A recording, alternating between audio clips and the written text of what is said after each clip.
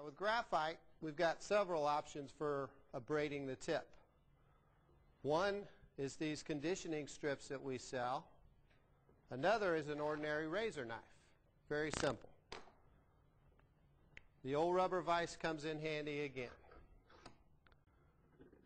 Protect the part of the shaft that's going to be seen, and you can take your conditioning strips, and all we're trying to do is remove the paint which is under the polyurethane coating on the shaft. We don't want to use sandpaper. Sandpaper will get into the fibers of the shaft. As you destroy the fibers, you can destroy the integrity of the shaft.